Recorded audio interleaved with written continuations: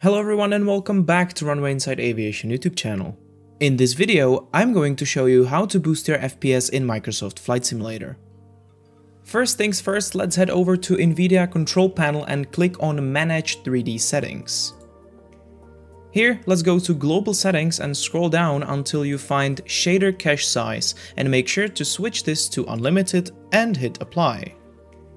Once you've done that, let's head over to Program Settings and find Microsoft Flight Simulator in the drop-down menu here.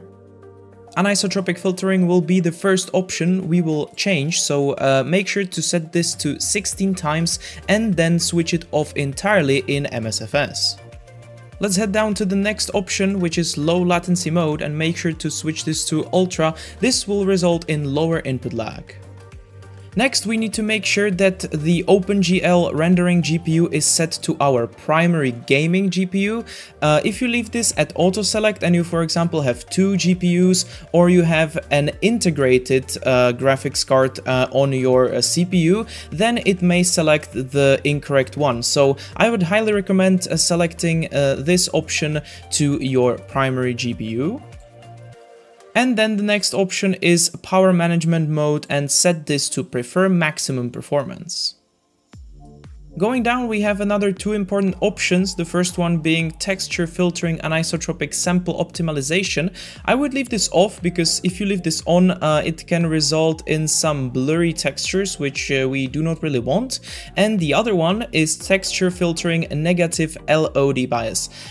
You can switch this to clamp if you want to, or if you prefer performance. If you prefer visuals, then leave this at allow, but since we want to boost our FPS, I would definitely recommend setting this to clamp. And last but not least, we have threaded optimization. I would definitely switch this on because this will allow MSFS to manage your multi-core CPU more efficiently.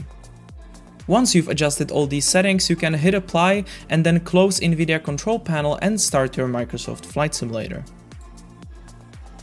In the simulator itself, we have some more important adjustments to do in order to boost your FPS, so let's head over to Options, General Options and Graphics.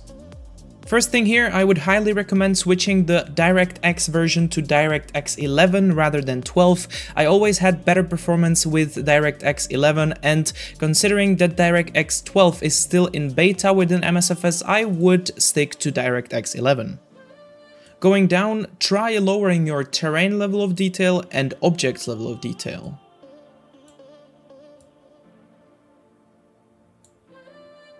Make sure to set off-screen terrain pre-caching to ultra and lower your grass and bushes setting.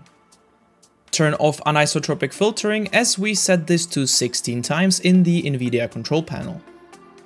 Going further down, make sure to set water waves to medium or low, as well as reducing windshield effects.